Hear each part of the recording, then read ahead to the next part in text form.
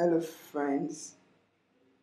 How are you doing? Trust you are doing great, and welcome to ELP.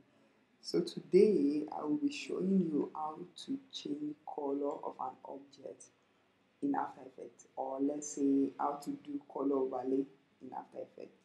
Okay, so let's jump into it. Right. So here you would have to come to your layer. I already have my layer here. I have a website icon.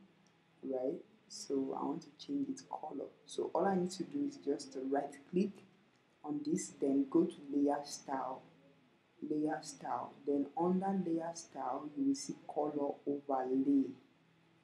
Click on color overlay and it will automatically change it to the default color, but that's not the end, right? So you need to come here, look at your layer here, and you will see color overlay. So just click on color overlay, then you will see this color option there. Just click on it. Once you click on it, it will bring this up for you. Then you can change it to whichever color you want.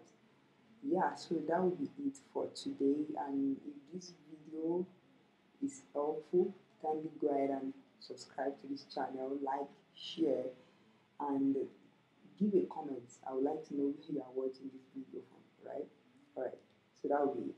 Bye for now.